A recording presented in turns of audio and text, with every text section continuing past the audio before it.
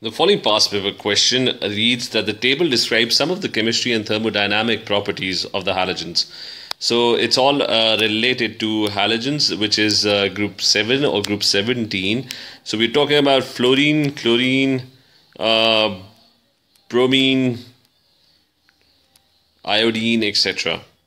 Now a table is given and a process is described and the name and symbol of the quantity is given. For example, the first one, there's a reaction given where X could be a halogen, it could be fluorine, bromine, chlorine or iodine, and you have to and the enthalpy change of this reaction is delta H. Then there's another reaction given where H2 is reacting with a halogen to produce a halide, a hydrogen halide, and the equilibrium constant Kp for that particular reaction is given in the other column.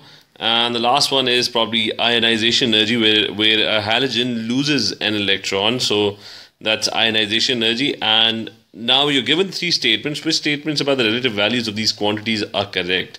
So we're going to first investigate the first statement, which is he's talking about the enthalpy for HCl being greater than the enthalpy change for HBr. So we are dealing with this first quantity, the enthalpy delta H of this particular reaction, and we can look at the data booklet and figure out this. So for example, I'm going to first figure out what the enthalpy for HCl is. Now X would be Cl, so it's going to be 2HCl, and that's decomposing to form a hydrogen gas molecule and a Cl2 molecule, and I need to figure out the enthalpy change. So the first thing I would do is the enthalpy change for the reaction would be equal to bonds broken minus bonds formed. So I'm going to figure out how many bonds are broken and how many bonds are formed. Breaking bonds is endothermic, so this part is positive, and forming bonds is exothermic. So this other part, the formation of bonds energy, that would have a negative sign. It's exothermic. So the amount of bonds that are broken is you have 2 bonds of HCl that would be broken. And the amount of bonds that are formed are, there's 1 HH bond that would be formed because you're forming a hydrogen molecule. So that's 1.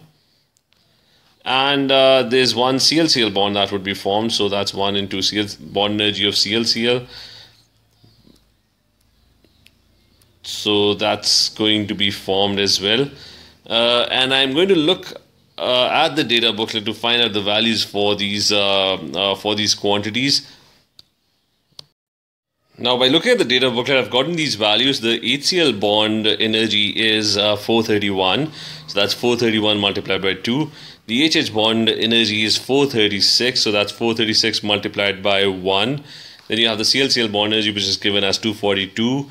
That's multiplied by 1 as well. So it's 2 into 431 minus 436 plus 242. And the answer to this is going to be, and the value is plus, it's coming out to be plus 184 kilojoules per mole. So that this first one is exothermic, so it's plus 184 kilojoules per mole. Let me write that. The enthalpy change is coming out to be 184 for HCl. And now I have to figure this the same value for HBr. So the reaction that I'm talking about is going to be 2HBr. We're talking about the same process, and it's forming H2 plus Br2, and again I'm going to use the same formula, which is bonds broken minus bonds formed. So the enthalpy change for this reaction is going to be, you're breaking 2 bonds of HBr and minus bond formation, so that's 1 HH bond that would be formed. So that I already know that's 436, and there would be 1 Br bond that would be formed as well. So I'm going to look up the values of HBr bond and Br bond now. So the values that I get, the HBr bond energy value is 366, so that's 2 into 366 minus 436 minus Br bond energy is given as 193. And if you calculate this, the answer that I'm getting is 10 3, and again it's positive 103 kilojoules per mole. So let's write that down. It's 103 kilojoules per mole. So if you look at this statement now, the enthalpy change for HCl is greater than the enthalpy change for HBr, which is a correct statement because you're getting 184 for HCl and you're getting 103 for HBr. So this first statement looks perfectly correct. Now let's focus on the second statement, which is talking about the Kp for HBr being greater than Kp for HI. This is the process or the equilibrium that we are talking about. Let me highlight that. So this is the process we are dealing with. Now let me write down the two equations. For HBr, it's going to be H2 plus Br2. And there's going to be an equilibrium,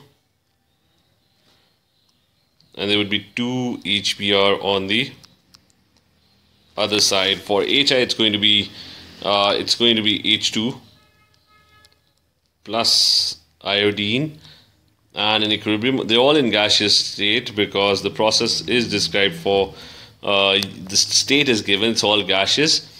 So what you need to know for this before we proceed is that remember that HI decomposes very easily. It has a very large bond. Iodine is a big atom, so the bond length is larger, which means that this equilibrium, the second equilibrium, tends to favor the backward reaction.